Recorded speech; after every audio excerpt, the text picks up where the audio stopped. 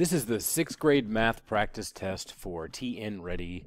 On this version, this is question number 11. A store has 40 bags of potato chips on the shelf. Of these bags, 30 are cheddar flavored, which either means they buy a whole bunch or nobody likes cheddar.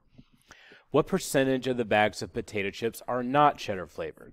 Now, anytime you see a question like this and it has that bold type in it, it means it's probably something that you need to pay attention to. They rarely ever do a bold word that doesn't mean something to them. In this case, it's just trying to get you to answer the question. Your brain will automatically go to, okay, what percentage of the total stock are cheddar flavored? But they're asking you which ones are not cheddar flavored.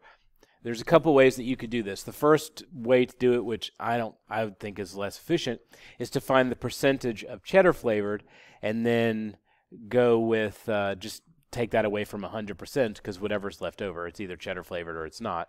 So if you found out that cheddar flavored was, say, 4%, which is certainly not, then the leftover percentage would be 96%. So your not cheddar flavored would be 96%. I'd rather figure out how many bags of chips are not cheddar flavored and just find percentage for that. So if I have 40 bags of chips, I take away the 30 cheddar ones, I'm left with 10. So this is the not cheddar flavor. I wonder how much it actually tastes like cheddar. I bet it just tastes like chemicals. Anyway, so to do a percentage, of course, you want to do your part that you're actually interested in over the whole. And since they're asking about percentage, this will actually give me a decimal answer.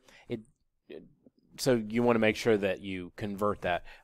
To find the percentage, you want to multiply by 100 because you'll just find the decimal here. So the part was 10.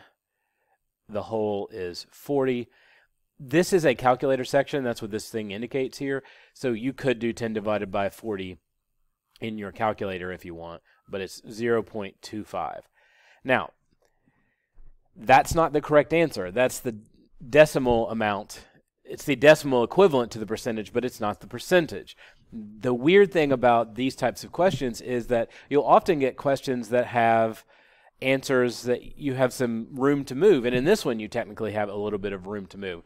The problem is it doesn't also include this because they ask you for something specific. Now they said if they said decimal or whatever, you'd be able to add that, but you can't because they didn't specifically define it as a reasonable answer choice. So again, I have to multiply it by 100. And that gives me 25%.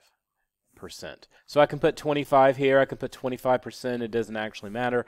But the key issue is if they ask for it in percent, make sure you answer in percent. If they ask for decimal, answer as a decimal. If they ask for fraction, answer as a fraction. If they don't tell you what they want, try to stick with what system they already have in place. In this one, they don't really have anything, but down here, for instance, there's fractions, so you'll probably want to answer as a fraction. That's just a general rule of thumb.